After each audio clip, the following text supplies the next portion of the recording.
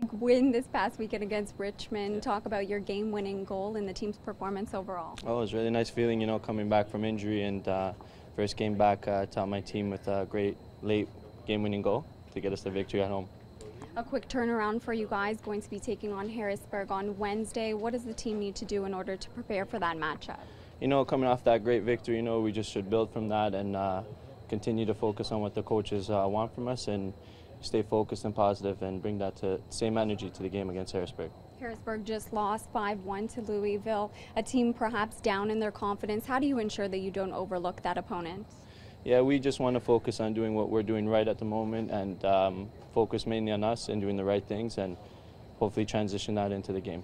Did it help having players like Jay Chapman and Chris Manella integrated back into the team?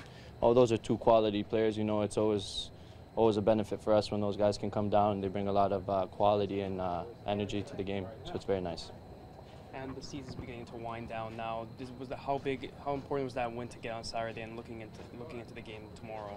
Yeah, every win is important, especially with the season coming to an end. We want to get as many points forward, but we want to focus on doing well for ourselves, and everything else will come along.